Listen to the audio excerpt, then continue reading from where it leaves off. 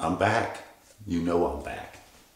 Okay, listen, quick video. Every year before boating and whatever, I always do the water check on the dry boxes.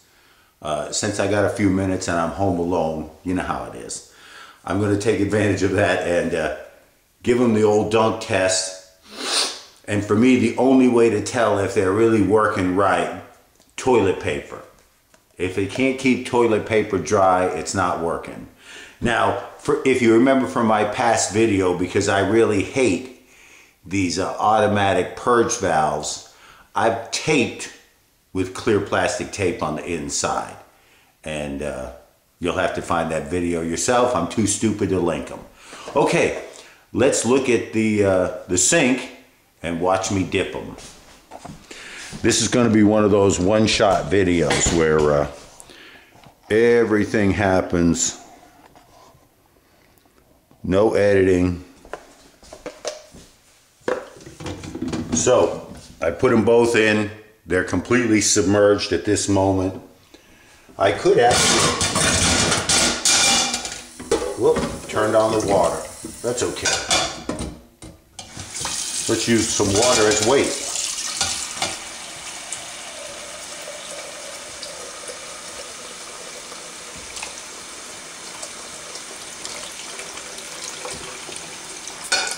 Okay, now I believe the one with the orange lining is probably over 10 years old or around 10.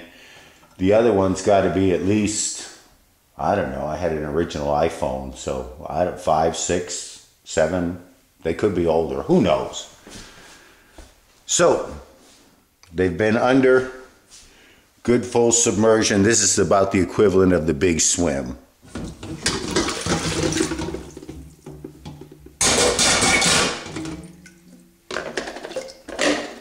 Take them out.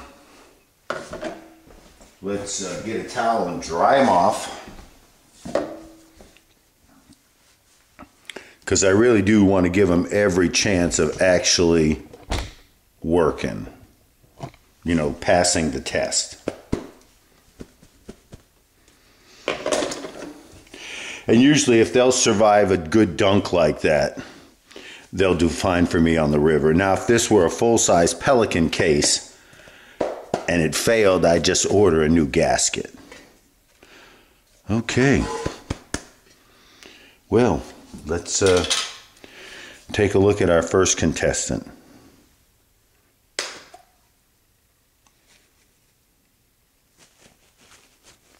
Dry as a bone.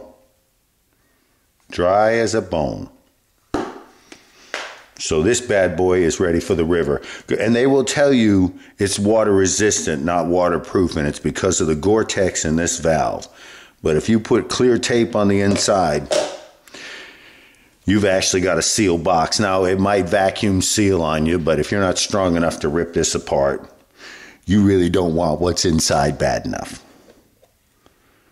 Okay. Same thing with this one, bone dry. And if you look closely, you can actually see how the water goes right up to the groove of the seal but doesn't intrude into the box. And again, I've done the same thing here. All you got to do to tape off the gasket. Oh, it's been in here so long. There we go. Oh, hear the stick. Anyways, right in there is where you put a clear piece of tape, electrical tape, whatever you want. It's not permanent. I'm not saying glue it shut. And